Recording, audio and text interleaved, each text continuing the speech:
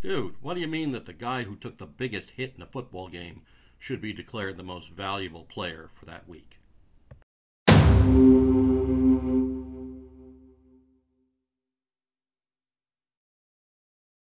This is Act My Age, lessons from a guy who's old enough to know better. I'm Brother Russ.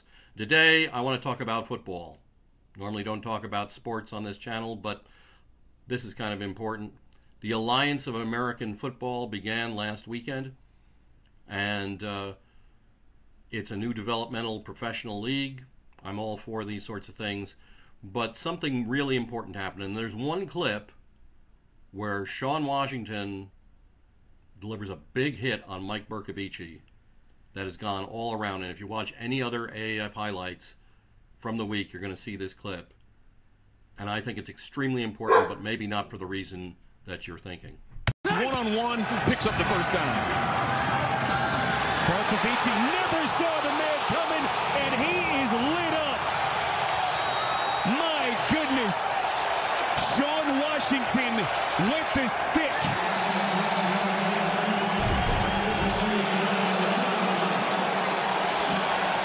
This has been the issue with Bercovici, awareness and ball security when pressure comes in the pocket. Wow, he was completely blindsided. He had no idea.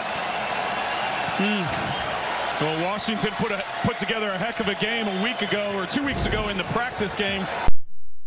Now, it's my contention that Mike Bercovici, the guy who got that hit, is actually the most valuable player of the league for that week. Now, it doesn't make any sense, right? But let me tell you why. Because Shaan Washington delivered a big, manly hit on that man. And Bercovici took that hit, he put his helmet back on, and he got back in the line. And that is the one clip that I have seen over and over and over again throughout so many YouTube videos this past week talking about the AAF. And the importance of it is this. If you actually watch those videos where they show that clip, every one of them that I saw that I can think of, someone kind of mumbled, and he got back up. He got back in the game. Didn't seem to affect him. That's the big one. And I'll tell you why. Because this delivered a message. A message that a man delivered a hit, and a man took a hit, and he got back up again. That means that for anyone who didn't watch this week, who saw that clip, so many of them are saying, I got to watch this. I got to see more of this. And the reason is this, because it's clear that these are men playing this game. Men like to watch other men play the game. And that's the important thing here. Bercovici could have called for the medic. He could have gone over to the ref and said, you know, where's a roughing the passer or something like this.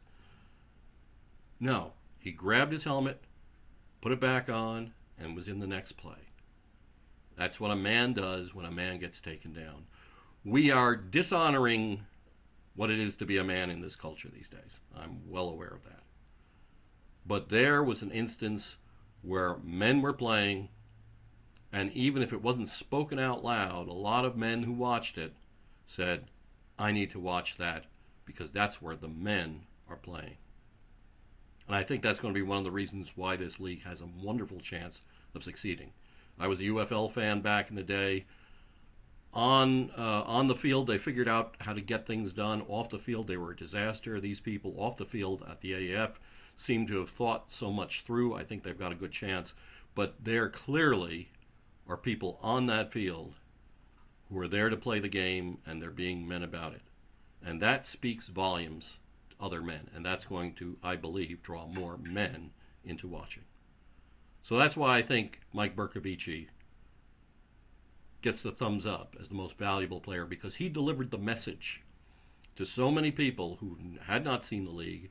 They see the clip, they say, there's a man. He took the hit, he got up, he got back in.